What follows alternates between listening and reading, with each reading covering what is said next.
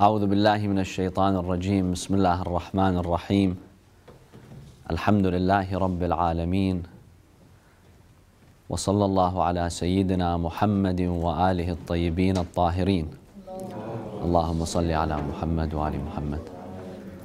My respected brothers and sisters, Assalamu alaikum wa rahmatullahi wa barakatuh.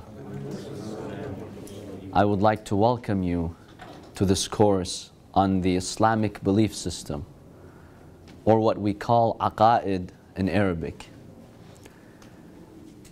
Our belief system represents the most important dimension in our lives. Allah subhanahu wa ta'ala created us, as He tells us in the Quran, to worship Him.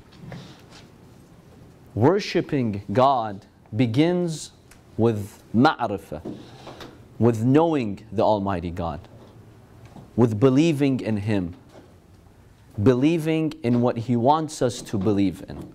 Therefore, the most important aspect in our lives is our belief system. According to one hadith, the Holy Prophet sallallahu alaihi wasallam, when he sends one of his companions by the name of Mu'adh, he dispatches him to Yemen. The Prophet, peace be upon him, tells him, فَلْيَكُنْ أول ما تدعوهم إليه أن يوحدوا الله تعالى. Oh Ma'ad, the first thing that you should invite them to when you're going to Yemen and preaching to the people of Yemen, the first thing that you should invite them to is the belief in the one God. It starts with the belief system. فَإِذَا عَرِفُوا ذَلِكَ, once they come to know Allah subhanahu wa ta'ala, فَأَخْبِرْهُمْ أَنَّ اللَّهَ فَرَضَ عَلَيْهِمْ خَمْسَ صَلَوَاتٍ. Then let them know that you have branches of faith, there are actions such as prayer that Allah subhanahu wa ta'ala has made mandatory for them. So everything begins with ma'rifah, with knowing the Almighty God, knowing the religion of God. It's our belief system. In fact, when you examine the word Muslim, Muslim is highly misunderstood, the definition of it. Many people think that Islam or Muslim comes from the word peace. Yes, Islam is a peaceful religion. A Muslim is a peaceful, decent human being, because the Prophet, peace be upon him, in one hadith says, who is the Muslim? Man salim an-nasu min yadihi wa lisanih. A true Muslim is the one whom you're safe from. You're safe from his tongue, and you're safe from his actions. So yes, a Muslim should be peaceful, but that's not the definition of a Muslim. Islam comes from the word that means to submit. Submission, to submit to Allah subhanahu wa ta'ala, to accept and embrace the commandments of Allah subhanahu wa ta'ala. And there's a difference between knowledge, what you know, and what you believe in. What's the difference between knowledge and belief? Can someone explain to us the difference between knowledge, knowing something, and between believing in something? Are they the same, or there's a difference? There's a difference.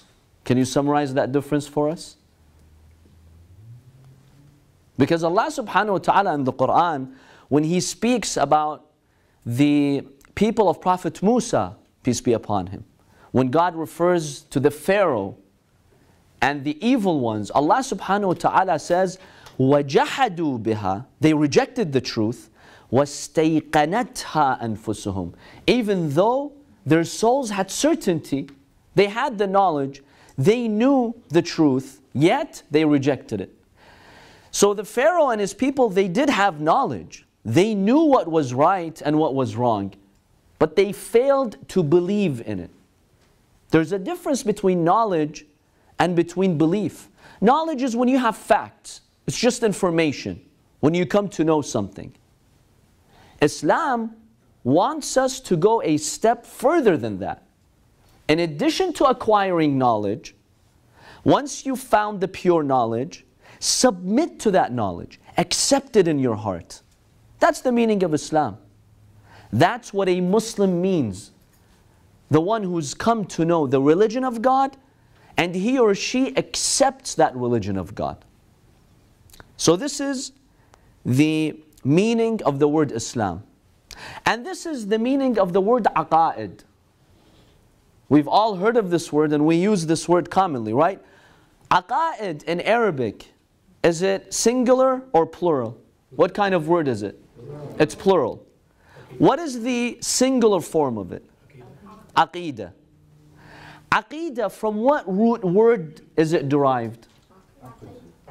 Aqa'ed or Uqda. And what does Aqa'ed means? Or what does Uqda mean? To bind. To bind or to knot. Uqda is a knot. Now can you guess, what does Aqa'ed and the belief system have to do with a knot? With binding something? What does it have to do with it? Why is the Islamic belief system in Arabic called Aqa'ed? The knots. I don't know, just guessing. Maybe because it's the foundation of the religion and your actions are going to be based on it, so... Yeah, but what is that knot referring to? Because when you have a knot, you're tying something, right? The belief and the knowledge. Right. When you have knowledge and you bring your heart to accept that knowledge, it's like tying a knot. You take your heart around a belief system and you tie your heart around it. This is figurative, of course, it's symbolic. That's the meaning of Aqa'ed. When you've allowed your heart to embrace something like a knot, and you've seen the knot, right? It's pretty tough, it's pretty hard, it's pretty strong. You want to untie a knot, it's pretty difficult. So that's the meaning of the word Aqa'ed in the Arabic language. These knots that we have, that we take our heart, we wrap it around these beliefs to make them firm beliefs. It's not just facts that you know. Facts that you know, they can come and go. But the Aqa'ed, the belief system is fixed and it stays. And that's really the definition of a true Muslim. The one who submits to God, and submission comes at very different levels. You have the submission of someone who just, at least in theory, accepts that there is one God only, and that Prophet Muhammad ﷺ is the messenger of God. And then you have the submission of who? Of someone like Prophet Ibrahim ﷺ, in which the Quran describes to us his submission, how he and his son Ismail submitted themselves to Allah subhanahu wa ta'ala. And he instructed his sons not to die except as Muslims. Muslims who embrace the religion of God. And that is exactly why you'll find the religion of God, since the day of Prophet Adam until this day, is called what? It's called Islam. Every religion of God is called Islam. Because God wants the human being to submit to His laws and commands. Yes, you have what is called the Sharia, the code of conduct, the legal details, the rituals. These differ from one religion to another. So the Sharia of Prophet Musa alayhi salam is called what? Judaism. The Sharia of Prophet Isa alayhi salam we can call Christianity. However, all of these religions are Islam, because Islam represents that path that brings you to submit to Allah subhanahu wa ta'ala. So the most important aspect of our life is our belief system. Therefore, it's incumbent on us to pursue our beliefs, investigate what our beliefs are, and to develop the proper beliefs. The first thing that God will question us in the grave is what? We have many hadiths from Sunnis, from Shias, that state the first thing God will ask you in your grave is about your belief system. Who's your Lord? What's your book? What's your faith? Who's your prophet? After Allah subhanahu wa ta'ala asks you these questions, then Allah subhanahu wa ta'ala will ask us about our actions. How did we spend our life? So everything starts with the Aqeedah. And hence you find the verses of the Holy Quran, when Allah is addressing the human beings and commanding them to do good, Allah subhanahu wa ta'ala always states, Ya ayyuhal ladhina amanu wa amilu salihat. Those who believe and offer good deeds. Good deeds are always preceded by beliefs, because beliefs form the foundation. Now when we speak of Aqa'ed and the belief system, in the religion of Islam we have three core beliefs. In fact, every religion of God is founded on these three core beliefs. First is monotheism, the belief in the one God, Tawheed. That is the basis of every religion that Allah subhanahu wa ta'ala has sent to humanity. Number two is prophethood, that God has messengers who communicate His message and show us the right path. God, for reasons that inshallah we'll discuss throughout the course, chose to send us prophets and messengers, not directly communicating to us. Allah could have communicated to each one of us directly, and He could have revealed, His holy books to our hearts directly. But Allah subhanahu wa ta'ala chose to communicate to us through messengers, through His representatives. And this is why, by the way, when we also communicate to Allah subhanahu wa ta'ala, because some Muslims will tell you, look, it's just you and God, right? You don't need any prophet, any imam, this is all shirk. Why should you turn to an imam when you can directly turn to Allah subhanahu wa ta'ala? When Allah decided to communicate with you and to send you His signs, He chose a human being, right? He chose certain individuals, representatives. In the same way, for you to worship Him and to communicate back to Him, yes, you can always speak to Allah subhanahu wa ta'ala directly, but you need to go back through those same individuals who brought you the message. Allah subhanahu wa ta'ala decided to send His message through Muhammad and Al-Muhammad and his family. In the same way, if we want to worship Allah subhanahu wa ta'ala, we go through them. So Allah subhanahu wa ta'ala has sent prophets and messengers, and they communicate to us His signs. This is the second core belief that we have. And the third one is the belief in the Day of Judgment. So these are the pillars of faith. Now you've heard that the pillars of faith are 5, right? Well, the justice of Allah, which is usually introduced to you as the second pillar of faith, that's an extension of Tawheed. It's an extension of believing in God. And another one, which is Imamah, the belief in the successorship to the Prophet, that is also an extension of what? Prophethood. So when you examine Islam, at its core, it boils down to these 3 main points. Allah subhanahu wa ta'ala and His oneness, prophethood, the Day of Judgment. This is the core of all religions of God. And every prophet of God who was dispatched by God to preach to humanity, preached these 3 core principles.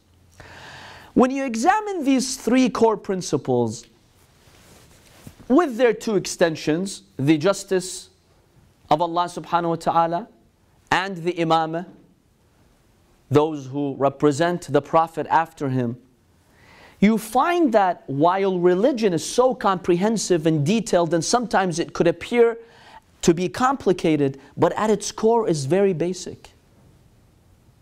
It's very, very basic. Some people sometimes will come to you, or they'll come to me, they'll tell me, Sayyid, with all these religions out there, with all these ideas and sects and ideologies, how do I know Islam is the right religion? How do I know? I can't spend my entire life investigating, right? I can't spend years and years studying Hinduism, Buddhism, Judaism, Christianity, and all these hundreds and thousands of other religions. There are more than 4,000 religions out there. How can I go and investigate? How do I know Islam is the right path? If you examine these 3 or 5 core beliefs, it becomes very clear that the path of Allah subhanahu wa ta'ala, as revealed in the Holy Quran is the correct path.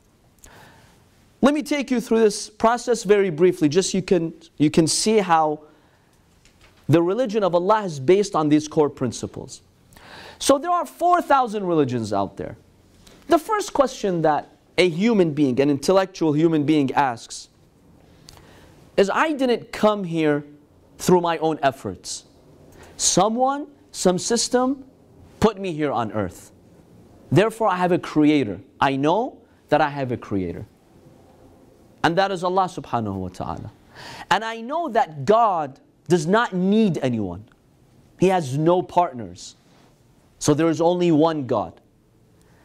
The intellect will point you to a one God. Now when you're examining 4,000 religions, any religion that preaches idolatry or says there is no God, such as atheism, which is a type of religion really, you can immediately cross that out. You don't have to go and investigate 4,000 religions.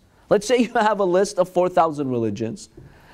And all you need to do is start with the first point. Which of these religions preach that there is one God? Because I know I have a creator. I didn't just pop out of nowhere. Even if I believe in evolution and everything these scientists are telling me, there is an intelligent being who put this system. Evolution can exist on its own. It requires an intelligent creator who created this system. So you can cross out every other religion. Then you come to the next one, which is the justice of Allah subhanahu wa ta'ala. You will find many sects within Islam, they reject the justice of God. Historically, for example, the early Ash'arites, they would reject. They would say God can do whatever He wants. If God wants to do injustice, He can. No one can stop Him. He's the all-powerful. Or sometimes when you see certain things being attributed to God, you find that they defy His justice. So immediately you can cross out those sects. Because your intellect tells you that God must be just. Then you come to prophethood and the messengers of God. Then you go to imamah, these core principles. And your intellect will direct you to the point that God will not leave us without a guide. Just as God sent us messengers and prophets, Allah subhanahu wa ta'ala will also assign individuals, representatives who will guard the faith. That's the meaning of wilayah. When we talk about the wilayah of Ahlul Bayt, what does that mean? The Imams of Ahlul Bayt, they did not bring any new religion, any new sharia, any new laws. Their main role was to protect the religion of God. They sacrificed for the religion of God. So the intellect will dictate you to the idea of imamah, that God will not leave people without a guide. So automatically you can cross out all those sects that tell you, you know what? Today, you don't have an infallible representative of God. Kings, rulers, they are your imam. You have to follow them. This does not make sense. The intellect tells you God must choose them for you. Now this is at the very basic level. We will go in depth when we examine each one of these points. And then the Day of Judgment. Any religion that does not believe in an afterlife, you can automatically cross it out. Because God, if He exists, is wise. He has a purpose. He did not create us in vain. Therefore, God must have a day of judgment, a day of reckoning, in order to reward the good doers. Because this world is not a suitable place for God's reward. Many people work so hard day and night, they sacrifice. In the world, they don't really see that reward that a generous God would give. And what about the evildoers? Those who commit acts of injustice, the tyrants, the oppressors. Many of them get away with their crimes. Criminals sometimes can get away with their crimes in this world.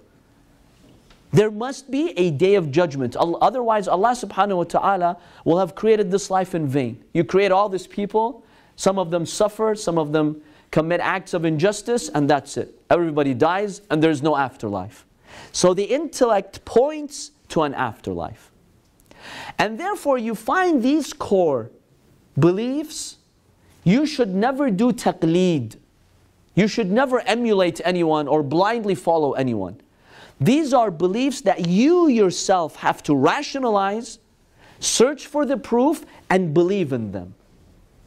That's true belief. Allah subhanahu wa ta'ala will question us in the grave about these beliefs. I can't say that so-and-so person said it, so I'm following them. I have to personally come to a conclusion that these are the core beliefs. So when you examine Islam at its core, it's very simple. Even if there are 10,000 religions out there. But once you look at these core principles, see which religion is compatible with these intellectual core principles. Those that are compatible, then you can investigate them. Those that are not, you can automatically cross them out.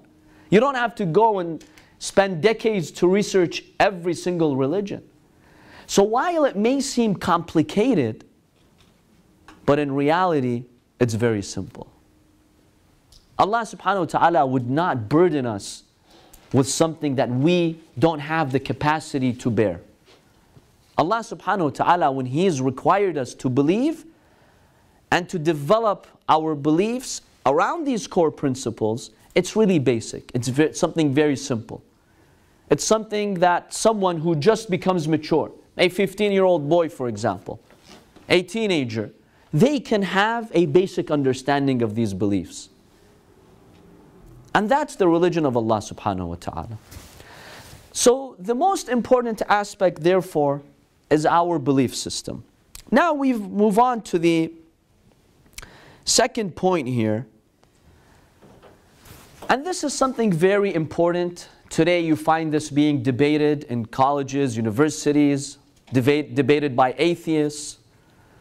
And this fundamental point is that beliefs give value to our actions.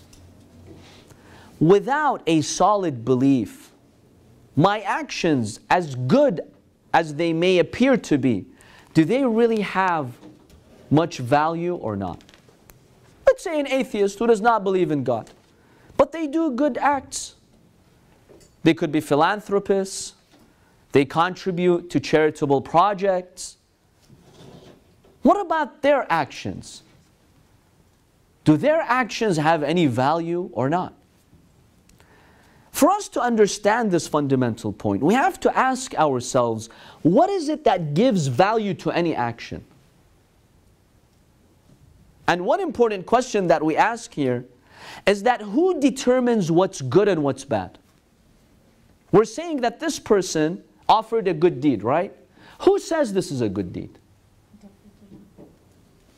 Okay, you could say the fitrah. The original uncontaminated fitrah, yes, points you to what is right and what's wrong. But can you solely depend on your fitrah? No. Because our environment, our upbringing changes our fitrah. Hence you have a hadith from the Holy Prophet ﷺ in which he says every newborn baby is born on the fitrah, but their society or their parents can corrupt that or change that. So we can't really depend on our fitrah. You see, there are two primary sources that guide us to what is good and bad. One is what you mentioned, the fitrah or the conscience. Right? We have our conscience, our human nature, our instincts, our conscience. The conscience plays an important role in showing you what is right and what is wrong. There's no doubt about that. But is it enough? No, it's not enough. And the biggest proof is look at the world. Look at what people do. Many people will commit acts of injustice, corruption, wrongdoings, and really they don't find any problem with it. Those Arabs, for example, who used to bury their female infants alive, you think their conscience prevented them? Not really. In fact, they considered that a good thing. Because they considered, some of them, by the way, not all the Arabs, some tribes, they considered a female to be a source of shame, a source of negativity. It's like a curse. So in fact, by doing that, by killing her alive, then their conscience would be relieved. It can go the other way around. So you can't really depend on your conscience. What about society?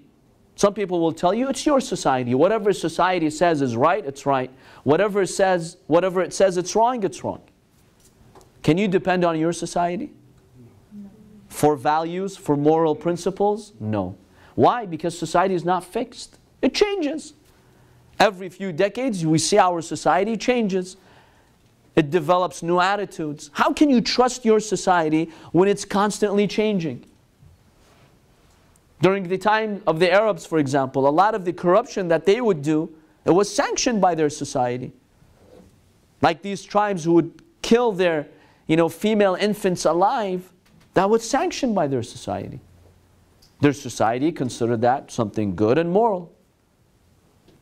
Here in the United States, decades ago, homosexuality was seen as a disease, right? Up until the early 1970s, psychologists and doctors would even classify it as a psychological disorder. It was frowned upon. It was a taboo.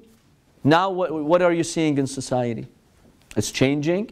It's being accepted. So 100 years ago, 50 years ago, it was a bad thing.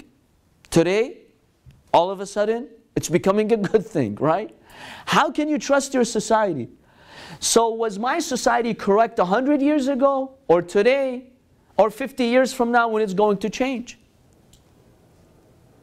The moral principles, these core values, they should be fixed. If they're not fixed, they really don't have much value to them. When something is fixed, it's valuable. You can depend on it. You can trust it. Look at currency as an example. The dollar, for example. If the dollar was not stable, such that today you could buy a car with $20,000, but tomorrow you could not buy a pencil with $20,000, would this currency have any value? No. One of the factors that give currency its value is the stability of that currency, right? That you can depend on it, that you could wake up in the morning, knowing that $10,000 has an estimated worth of this much. You can depend on it, that gives its value. But if something is constantly fluctuating and changing, it really does not have much value. So to go back to our point, those who have no faith in God, and they allow their own conscience or their society to define for them what is good and what is bad, they don't have a firm foundation. And therefore, their actions, even though they're good actions, they don't have much value to them. Because they're not based on a fixed foundation. And hence you find the Quran in some verses in speaking about those who don't believe in God. Allah subhanahu wa ta'ala says in Surah Al-Furqan that on the day of judgment they will come with their actions. Allah will cause their actions to blow with the wind. It's an Arabic expression to mean that their actions will not have much value. Allah subhanahu wa ta'ala will not give any credit to their actions because it was not based on a firm foundation. When you come to religion, however, and this is the significance of religion, this is why we need religion.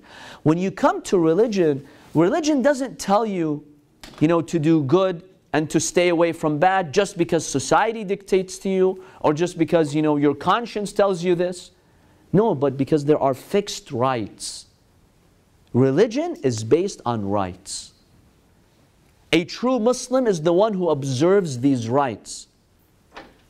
I don't commit acts of injustice against others, not because my society frowns upon me when I do that, but because others have rights on me. My family has rights on me. The environment has rights on me. My Creator has rights on me. Islam is based on a system of rights. And these rights guarantee to a better degree that a human being will practice them.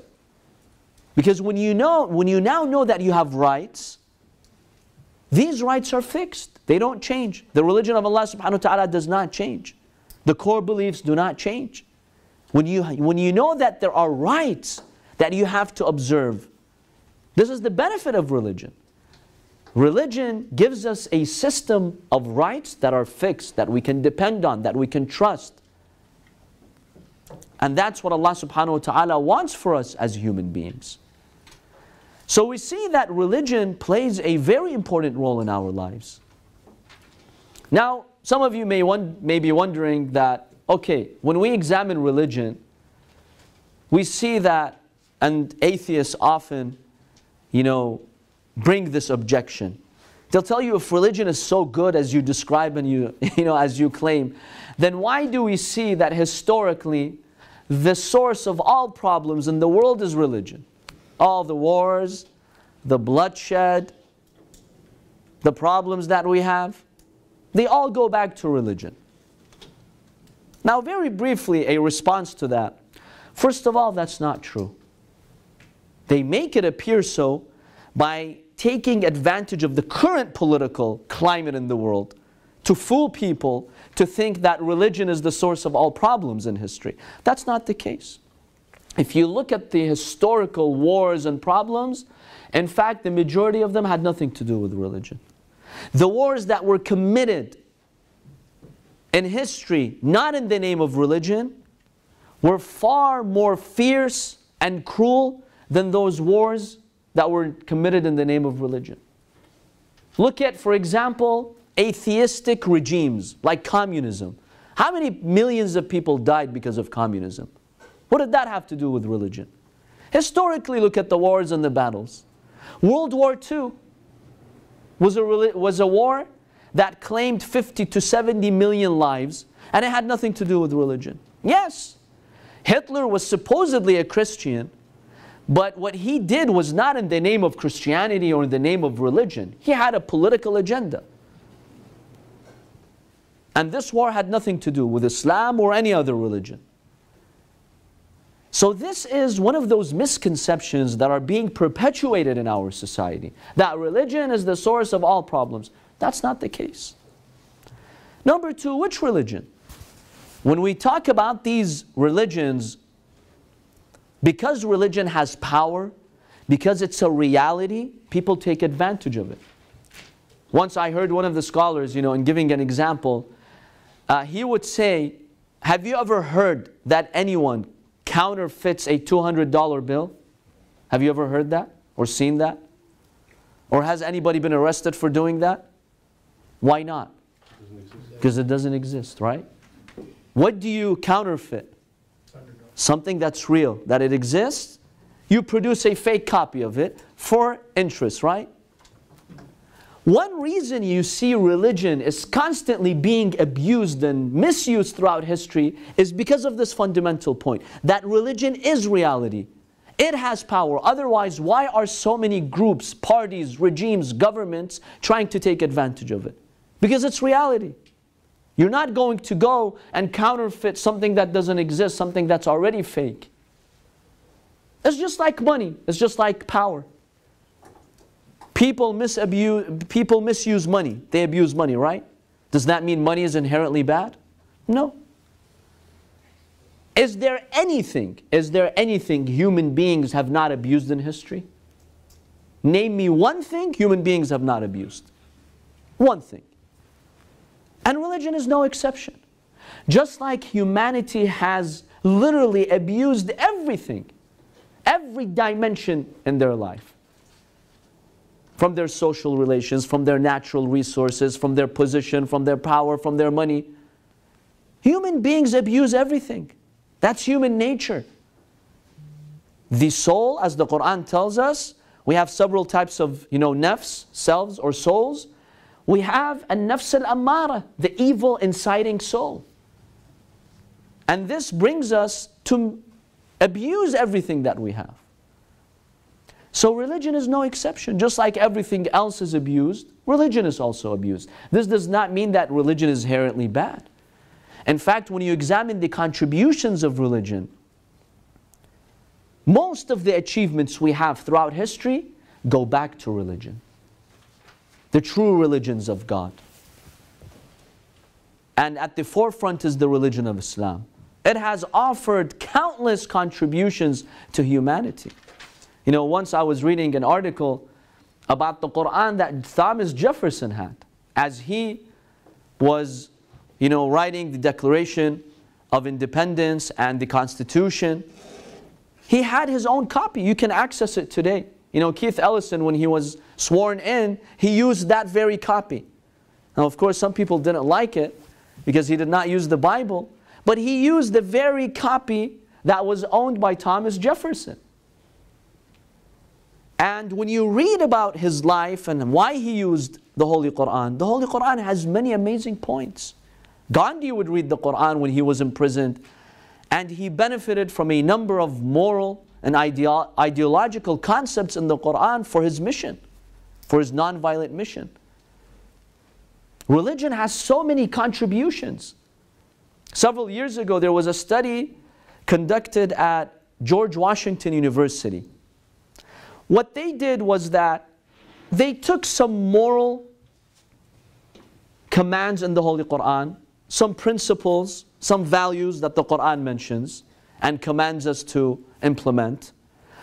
And they saw which countries in the world are the most who implement the Quran. The results were shocking. Up until like 32, there was no single Muslim nation. Number 1, Ireland. Number 2, Australia, New Zealand, Denmark, UK, Canada. They are implementing the Holy Quran, especially in their economic system, more than any Muslim nation. And that's why they're advanced. These are the teachings of the Quran. The problem is we've abandoned these teachings for political and various other reasons, and that's why we're backwards.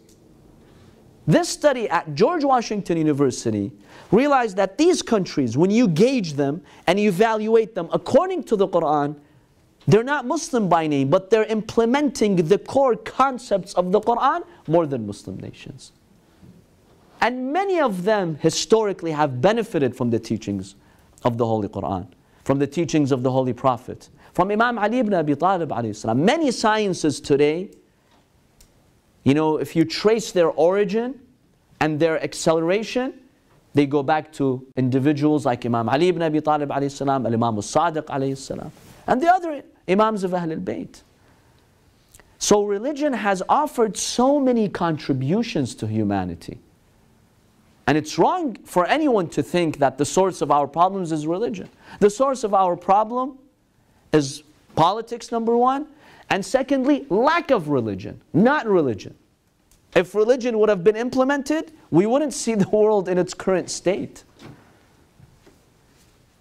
So, the most important aspect in our life, the most important dimension, is the core beliefs that Allah subhanahu wa ta'ala has commanded us to believe in, to embrace, and to live by. Now,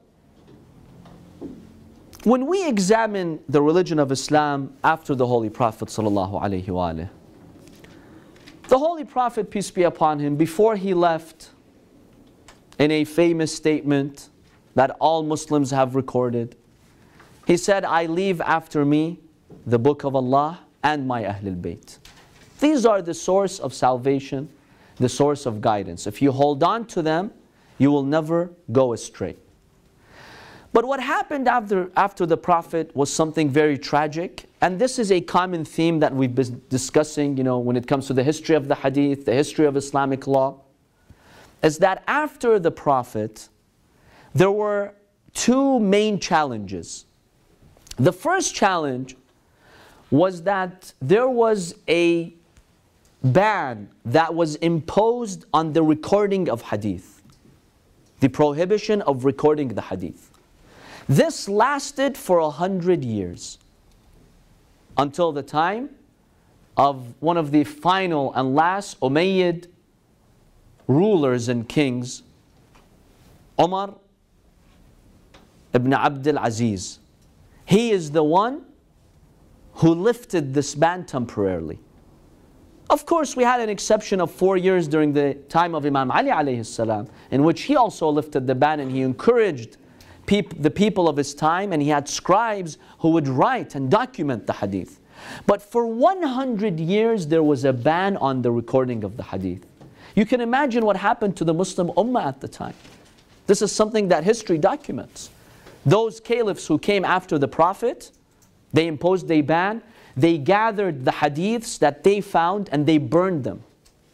This is not some, Shia source that's claiming this. No, this is our history. I'm referring to Sunni sources here. The first Khalifa, Abu Bakr, when he rose to power, one of the first things that he did is that he had recorded 500 hadiths. He set them to fire. Now their justification was that we don't want people to be busy with hadith and to abandon the Quran. Now this was their excuse. But for 100 years there was a ban.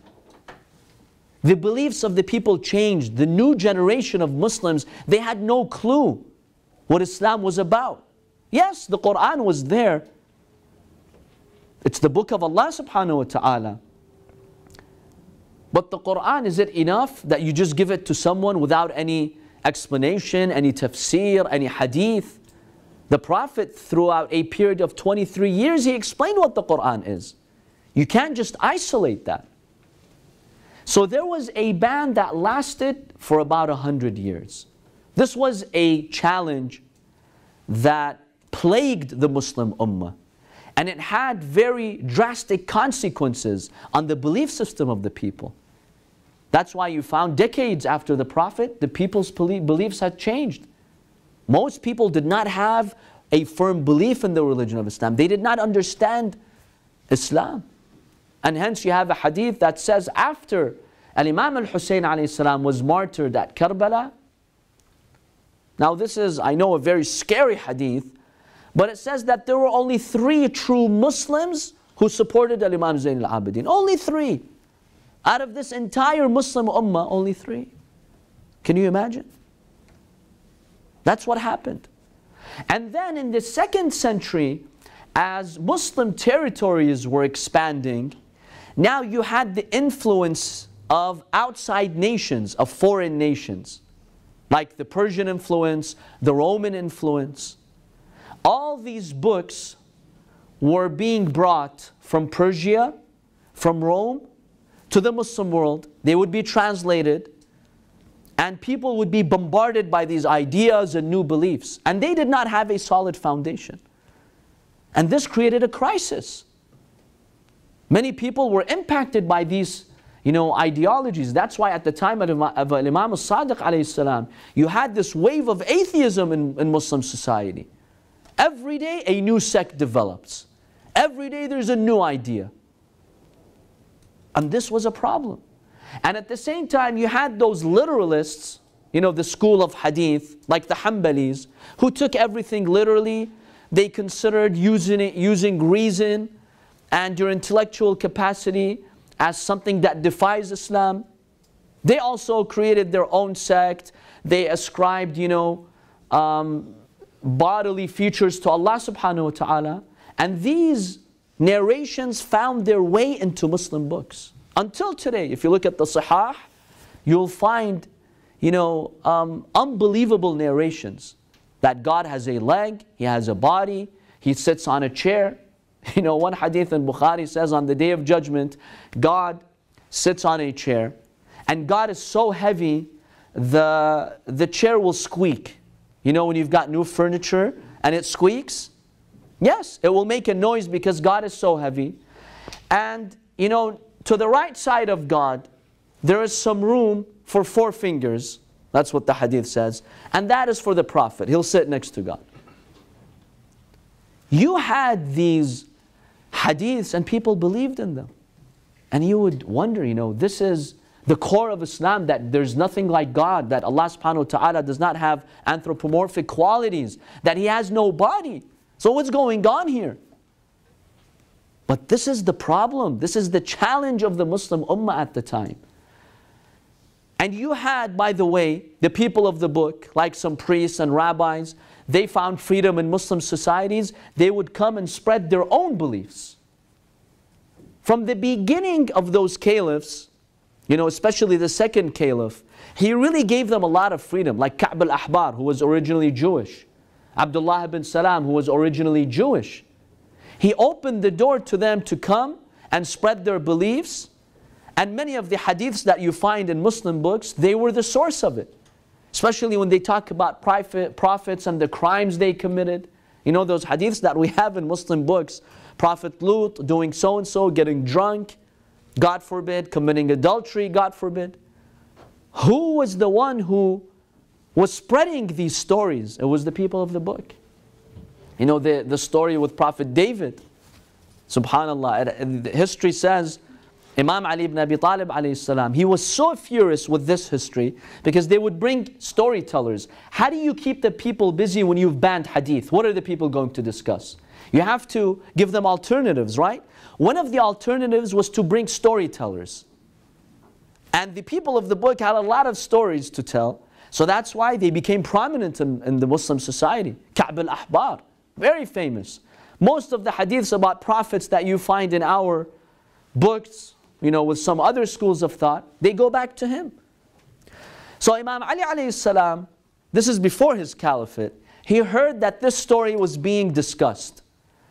That Prophet David, peace be upon him, one day he goes on, you know, on the roof of his house, and he's peeking into people's homes. Now, first of all, is this something a prophet would do? You peek into people's homes? And he sees this woman bathing. She was not dressed. He falls in love with her. He sends after her. Now, he was the king, remember, David was the king. This story is still found in Muslim books, brothers and sisters. David and Uriah, you can look it up. And the origin of it is the, you know, changed Bible. So basically he summons her. He commits adultery with her, God forbid. She becomes pregnant. Now when she becomes pregnant, she tells him, you know, that I'm pregnant. He realized that, you know, now he's in big trouble. So what does he do? Her husband, he was in his army. He would work in the army of David. So he sends a letter to the commander of his army.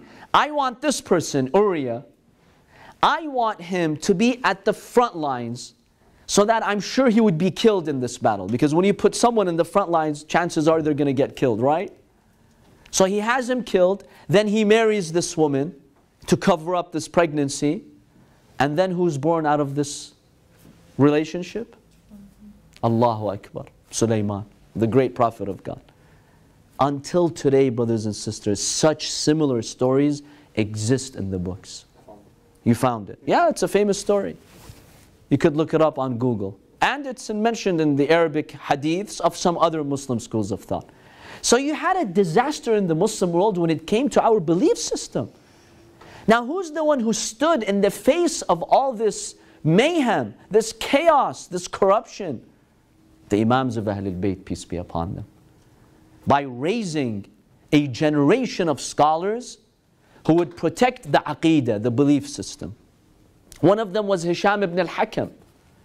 Hisham ibn al-Hakam was trained by Imam al-Sadiq alayhi salam in theology, scholastic theology. He was the best debater of his time. If you wanted to debate Imam al-Sadiq alayhi salam, first go through Hisham. If you can beat Hisham, then you can go to Imam al-Sadiq alayhi salam. Many times, you know, some of these people who wanted to debate, they would come to Imam al-Sadiq. And Imam al-Sadiq would refer them to Hisham. Go to Hisham. Debate him. Then if there's an issue, I'll debate you. That's how powerful he was in his aqeedah, in his theology, in his scholarship. Mu'min al-Taq was one of the companions of Imam al-Kadhim alayhi salam. He was also one of the pillars of faith at his time. So we see the Imams of Ahlul Bayt, peace be upon them, in the face of these challenges, they actually rose to purify the aqeedah of the people, to purify the beliefs of the people through their efforts, through their hadiths, and through their students. And it was at that time that you had a science by the name of Ilm al-Kalam that was born. Ilm al-Kalam in Arabic, literally, if we want to translate it, it's the science of speech. But in reality, it's the science of theology, scholastic theology, which aims at defending our belief system and establishing proofs for our belief system. Now, why was it called ilm al-kalam? There are a number of reasons. One reason is because at that time, when you wanted to discuss theology, you had to debate and use speech. So that's why it was called the science of speech. Another reason is because one of the most important debates that were being made at the time when the science was born was something the Abbasids, came up with to keep the people busy with so they don't object to their oppression. And by the way, for decades, the scholars and philosophers, they would debate this point. In fact, people were killed because of this point. The kalam of God, the speech of God, which is the Quran, for example, was this something God created, or was this something azali that was always with God since the beginning of existence? Sempiternal, as we call it. It was eternally there. They just kept the people busy with this idea. You got philosophers, they would come and debate. No, we've got proofs that the speech of God was always there with him. Some would come and say, no, the speech of God, like the words of the Quran, they are a creation of God. God existed, then He created them. That's one reason why this is also called ilm al-kalam, because one of those first points that would highly be contested and debated as the science was, in its early stages, was this issue of kalam and the speech of God. So by the way, inshallah, throughout this course, you will hear the word kalam, ilm al-kalam, mutakallim. Mutakallim is a scholar who specializes in theology. Mutakallimin. In scholastic theology. So my dear brothers and sisters, this was just an introduction for us to know the importance of the Aqeedah. It represents the most important dimension in our life. And that the Aqeedah that we have today, it's a result of so many sacrifices of the Imams of Ahlul Bayt and of their students and great scholars in history who sacrificed everything that they had to preserve these beliefs for us. Inshallah, in the following courses, we will start with Allah subhanahu wa ta'ala.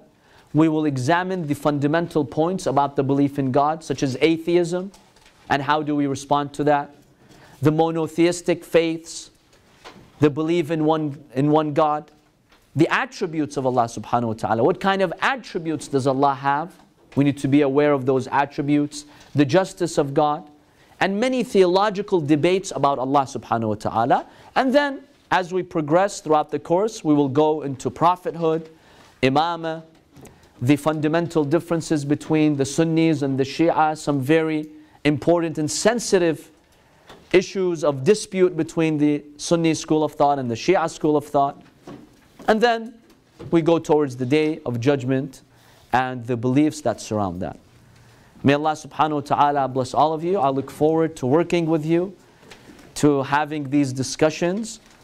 And in these discussions, we're all learning from one another. So if there's at any point you have a question, a comment, something you would like to share, you want to seek clarification about something, please feel free to do so. وصلى الله على محمد وآله الطاهرين. اللهم صل على